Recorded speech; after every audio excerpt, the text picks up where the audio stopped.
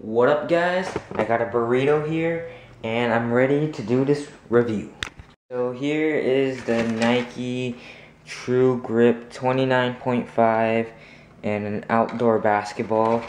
Check the description for more details of the outdoor basketball over the indoor basketball.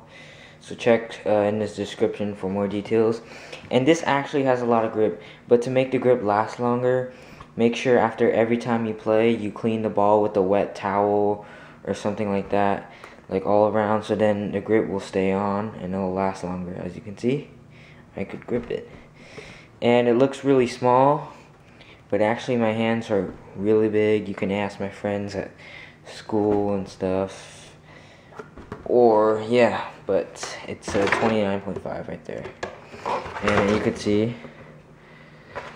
So I was actually in line at the Nike outlet. You could get this at the Nike store, Nike outlet, your local Nike store, whatever.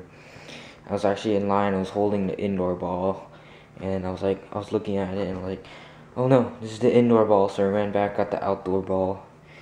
So yeah, so pretty good. Got the Nike swoosh right there, the True Grip right there, and then on the other side, Nike True Grip, Nike True Grip. So has a lot of grip actually.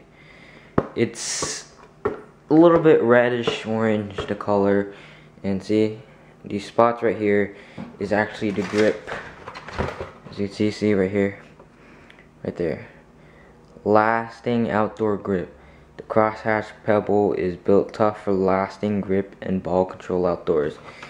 So yeah, you could also use those indoors. So let's check out the two ball bouncing tests I'm gonna do.